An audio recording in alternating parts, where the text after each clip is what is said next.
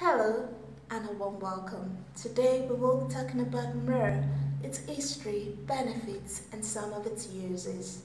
Myrrh, also known as Commiphora myrrh, is of the species Commiphora. It is a native of some parts of Africa and some parts of the Middle East. In its natural form, it is a gum raisin. Myrrh gum raisin is usually harvested from the thorny Commiphora myrrh tree.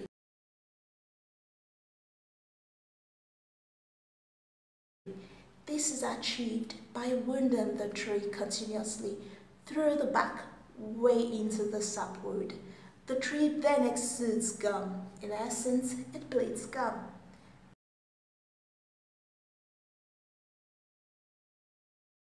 This gum, when hardened, becomes raisin.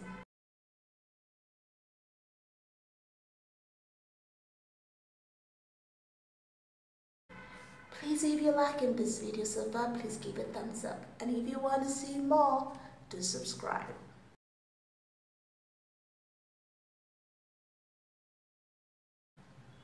Myrrh oil is obtained from myrrh raisin. It has a soothing, bitter, balsamic, rich, spicy aroma. It is antiseptic, which means it hinders the growth of bacteria when used externally.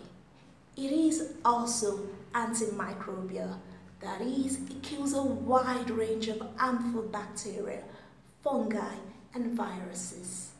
It is also anti-inflammatory and it is used to soothe swollen muscles.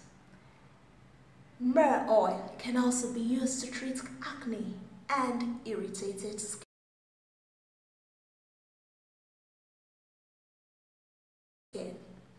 Caution: myrrh oil should not be ingested because it can be toxic. Please leave your comments below, and if you know of any other benefits of myrrh oil on the skin, please do share. Thank you so much for watching. I hope you learned something new. I definitely did, and I'll see you in the next one.